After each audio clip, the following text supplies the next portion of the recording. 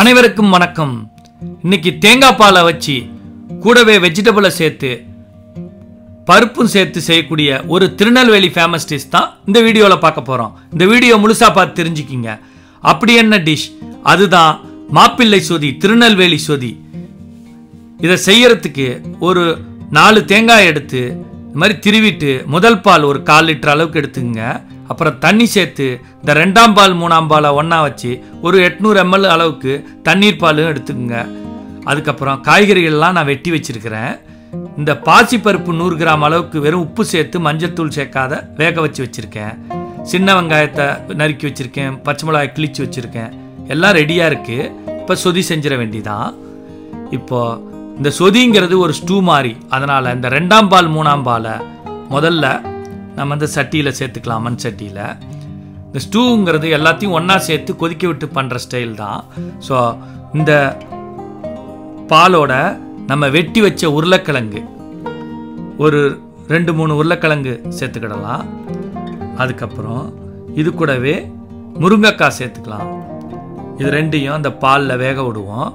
இது கூடவே வெள்ளை கத்திரிக்காய் திருநெல்வேலி பக்கம் கிடைக்கும். அது கிடைச்சா நீங்கள் அதையும் சேர்த்துக்குங்க. ரொம்பவே நல்லாயிருக்கும் இந்த சொதிக்கு டேஸ்ட்டாக. கொஞ்சம் வெந்து வந்தோடனே ஒரு 7-8 பீன்ஸ் அந்த மாதிரி நறுக்கி சேர்த்துங்க. 2-3 கேரட்டையும் நறுக்கி சேர்த்துக்குங்க.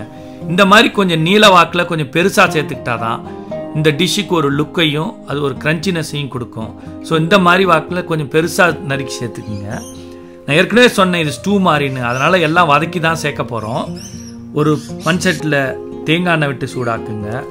ஒரு துண்டு இஞ்சியை பொடியாக நறுக்கினது, 4 பல்லு பூண்டு, 6-7 பச்சை மிளகாய் கிழிச்சது, 8-10 சின்ன வெங்காயம் நறுக்கினது, ஒரு கொத்து கருவேப்பிலை எல்லாத்தையும் சேர்த்து இந்த மாதிரி வதக்கிட்டு அதை நம்ம வெந்துக்கிட்டு இருக்க காய்கறியோட அதை சேர்க்க போகிறோம்.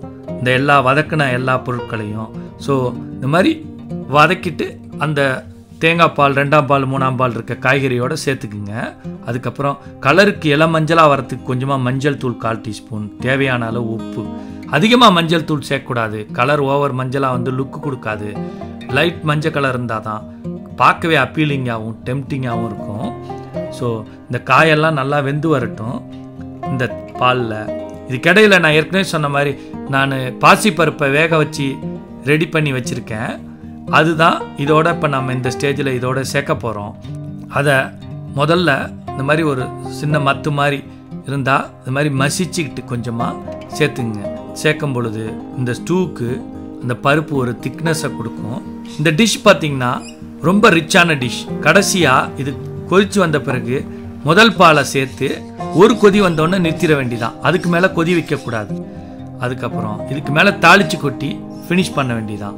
எண்ணெய் விட்டு சூடாக்குங்க. சட்டியில் 1 டீஸ்பூன் கடுகு, 1/2 டீஸ்பூன் உளுந்து செவந்து வந்தோடனே ஒரு கொத்து கருவேப்பிலையும் சேர்த்து தாளித்து இந்த தாளிப்பை அந்த சொதிக்கு மேலே சேர்த்துட்டு கடைசியாக 1/2 பீஸ் எலுமிச்சம்பழம் ஜூஸ் புழிஞ்சி நம்ம மூடி வச்சிட வேண்டியதான்.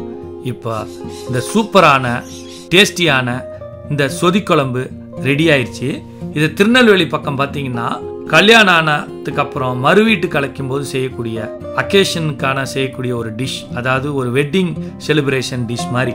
ஸோ இந்த சூப்பர் டேஸ்டியான இந்த ரிச்சான இந்த சொதி குழம்பை கண்டிப்பாக நீங்கள் ட்ரை பண்ணுங்கள். இதோட நீங்கள் சூடான சாதம் வச்சு சாப்பிட்லாம். இடியாப்பம் ஆப்பன்னு எதோட வச்சு சாப்பிட்டாலும் ரொம்பவே சூப்பராக அட்டகாசமாக இருக்கும். இந்த டிஷ் உங்களுக்கு பிடிச்சிருந்தா லைக் பண்ணி ஷேர் பண்ணுங்கள். மறக்காத எங்களை சேனலை ஃபாலோ பண்ணி ரெடியாக இருங்க. என்னுடைய ரெசிபிஸ் வேணுன்னா royaldakshin.com வெப்சைட்டை போய் பார்த்து தெரிஞ்சுக்கிங்க. மீண்டும் ஒரு சூப்பரான ரெசிபியோட உங்களை விரைவில் சந்திக்கிறேன். நன்றி.